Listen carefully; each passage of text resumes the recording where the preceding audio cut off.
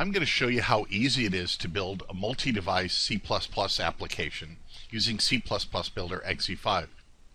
We'll start by building a mobile application first. File New, FireMonkey C++ mobile application. We can choose from one of the 8 starting project templates that are available. Let's choose header and footer.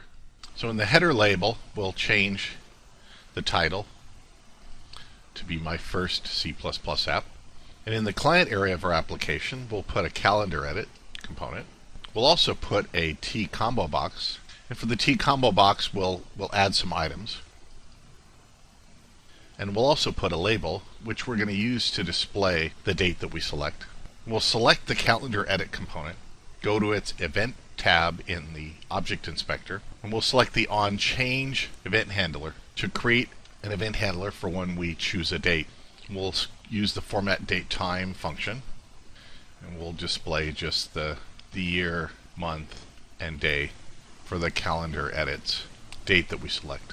So let's hit run to test this application on our iPhone. Here's the application coming up on our iPhone. And if we choose the CalendarEdit, we get the iOS native calendar control. And notice when we change the date, it appears in the label. We can also look at the combo box and see that it uses the CustomPicker from iOS.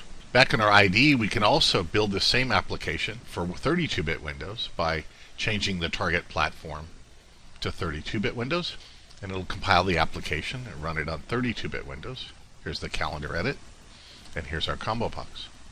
Now to build a 64-bit Windows application, we need to create a desktop application. So we'll say Add New Project, C++ FireMonkey Desktop App, and we'll save this out into our same folder. And we'll call this our desktop app, and we'll create a project group for both the mobile target and the desktop target. Now we don't need this new form that was created. We'll remove it from the project, and instead we'll add to our desktop app the unit from our iOS project, which is called our header footer template source file.